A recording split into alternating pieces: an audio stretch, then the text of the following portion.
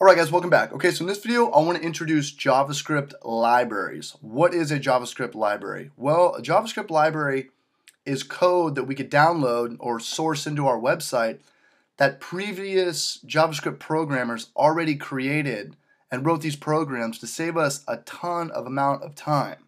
There's a few JavaScript libraries out there, but there's one that is the most popular by so far, and it's called JQuery. You might have heard of it.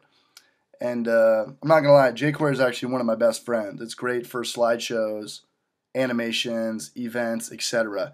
Anything that looks cool on a website that isn't HTML probably has something to do with the JavaScript library JQuery. So what I'm going to do is I'm going to Google JQuery, and this is the one that we're looking for, jQuery.com. Pull this up a little bit. Okay, so over here on the right-hand side, there is two jQuery files. One of them's minified and one of them's unminified. They're the exact same code, except this code has been scrunched up and it's very hard to read. Let me click on it. Yeah, I mean, they don't have line breaks. I can't even see where the comments are at. I guess their comment starts right there.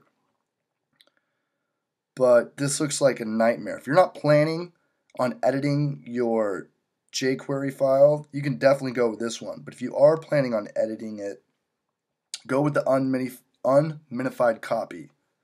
See, much better. You can actually see what's going on. These comments, Jason. Okay.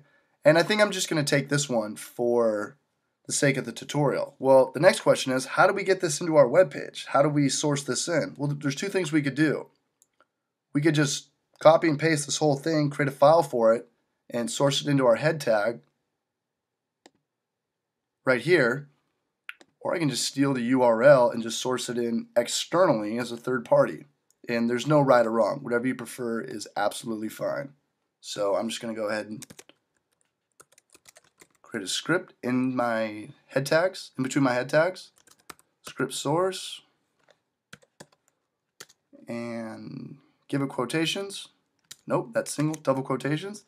And I'm going to paste in the code just like that. And we just need to close out our script. And we have successfully installed jQuery into our website. And in the next video, we'll create a couple examples on how to use it and make some pretty cool stuff. Alright guys, so good luck with this. Not too much going on in this video, but hopefully you learned how to get jQuery into your website. Alright guys, good luck. See you in the next video.